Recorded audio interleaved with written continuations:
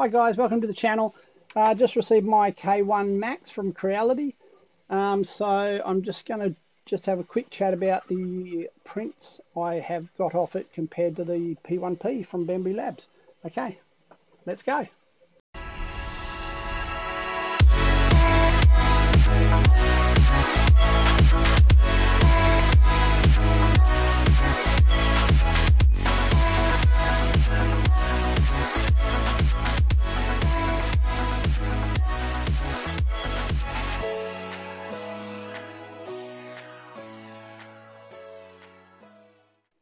Okay guys, so this morning I just got my K1 Max from that I purchased from Creality. Everything I've got's been purchased, so nothing's gifted or anything, so it's a fairly honest opinion.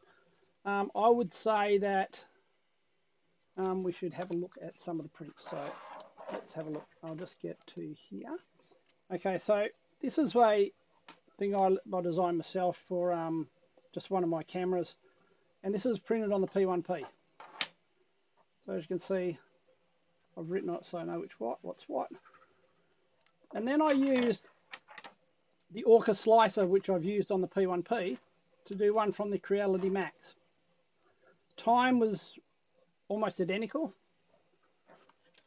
and the prints are almost identical, even as far as isn't as far as the lines and stuff are concerned if you look on the back there. Okay, they're both fairly strong.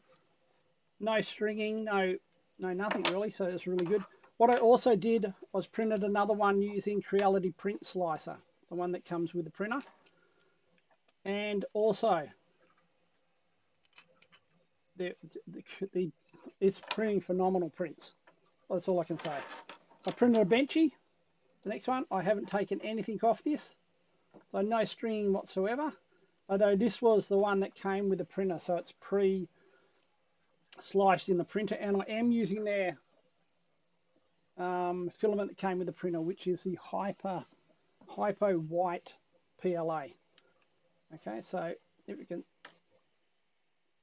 I can barely see any lines in that. It is like that is, it's comparable with the P1P, if not slightly better. I don't know.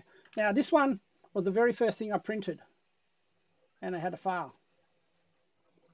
Okay, now why it failed was because you are required to put glue on the print bed, which is a bit strange. But anyway, once I put glue on the print bed, they stuck like anything. But it made it most of the way and just didn't finish off the top. But if you have a look at the quality of the print coming out of this little calibration cube, there's no ghosting that I can see.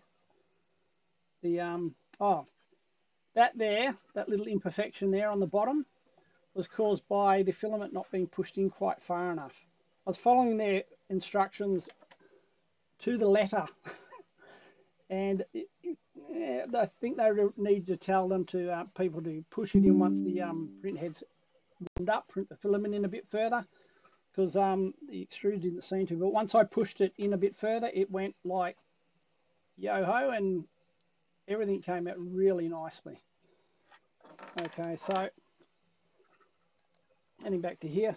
So I would say on a printer-to-printer basis, I would say this K1 Max sitting behind me, I would say the print quality I've gotten out of that with the pre-sliced one, which is of course made to print on that printer, but that is phenomenal. And the ones where I've actually created it and I've then sliced it on the same slicer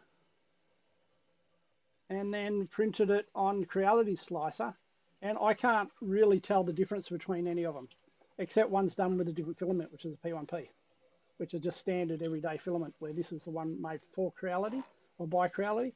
But I can't really tell the difference in the prints. They are that good. So I think Creality's, whatever problems people may be reporting about with the K1, I think Creality have fixed any problems that were occurring, because the print out of this is just like wow.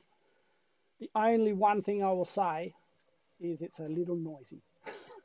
But with the speeds that you're getting, even the P1P, when you turn all the fans on, it gets a bit noisy. The build quality is superb. It's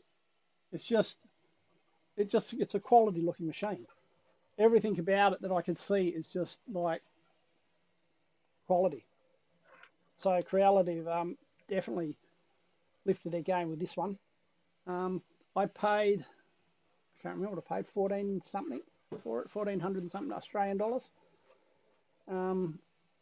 Which for the size it is, the bed size 300 by 300 and the height is 300, so you get a 300 by 300 by 300 print out of it, which is fairly good. Should do most things.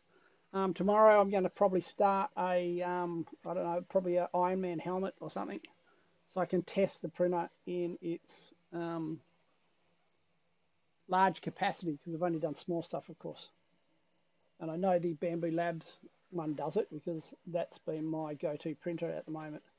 And Bambu Labs has just hit over the park with that one. And now Creality is now challenging, I would say, with this. If this is the standard of all the stuff, all the ones coming out of Creality, they're going to challenge Bambu Labs, because this is a phenomenal printer. The camera in it is good quality camera. I did connect up my internet to it and view through the camera, and it seemed to give me better picture quality than the stock standard basic one you get with the P1P. Comes in built with a light and an internal parts fan inside. Of course, you can see it's glass top, door glass top. I think that's perspex sides and a aluminium. Ooh, aluminium with a plastic cover on the back. So it's got an aluminium plate with a plastic covering on the back. There's carbon filter included in the printer. So it's pretty much the, I'd say it's similar to the Bambu Labs Carbon X1, sort of is probably what it's going after. The display on it is very nice. And without even reading what it does, it's very easy just to figure out what all the different buttons do and how to use it. It's just this touch screen. It's really good. Right, so that's my thoughts. I think the K1 Max is a bloody good printer. So if you're thinking of buying one, guys, I highly recommend it. As do I highly recommend all the Bambu Labs printers, because they are phenomenal as well. The only problem I have with Bambu Labs is I can't get a damn PS1 upgrade kit, because they're always sold out every time I go to their website to get them. So I don't know. Even the 2 waiting lists I've got there is full. So I think they need to ramp up production a bit. Okay, guys. Well, I appreciate it if you like and subscribe. And I will catch you in the next video. See you later. Bye.